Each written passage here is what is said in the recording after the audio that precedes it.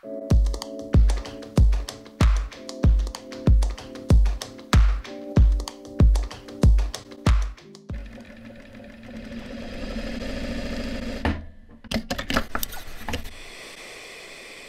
guys, so today I wanted to answer a viewer's question. She was curious how to read a smocking plate. So I actually have a book with smocking plates.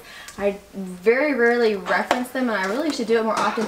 This roses all around. It's really a pretty smocking plate. This is one that I made for Audrey when she was an infant. Actually the first dress she ever wore after she was born. And so I've got this whole book of them. There are things you can buy. There's also, you can go on the Pinterest and get inspired there. You can combine, you know, part of one with another. Like, there's so many combinations for smocking. There's picture smocking and all the rest of it. But let's just get to one. Let me find one that has a range of things in here so you can go over. Here we go. This is a good one. So this smocking plate, if you were to have this in front of you, how do you read it? Well, it's got the different rows, and you can see the rows are numbered over here. That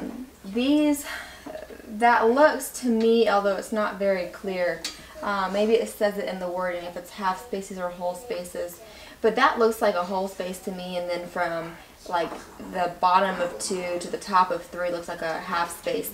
At any rate, that might be in the literature. I'm not terribly familiar with smocking plates since I don't use them a ton.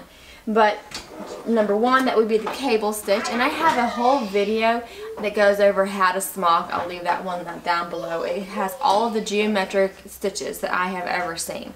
So it's all different combinations of those stitches in that video.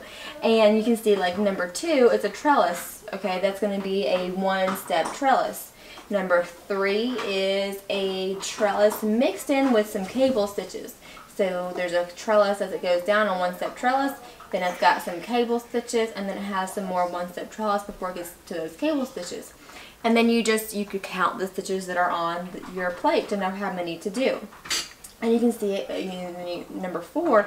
Number 4's got a row of the, it's kind of like a cable flower, if you will, or a picture smock flower, depending on how you look at it. I'm not really sure what the name is, but it's just like, it's a flower where you would do a cable stitch, 3 of them on one side and then 3 on the other side, and it's back to back, and it will make a flower. Now, because number 4 skips a lot of pleats on that design, what you're going to want to do is you're going to want to back smock. Same with row 7 down here, 8. You're going to want to back smock that area too, so the pleats are nice and tidy.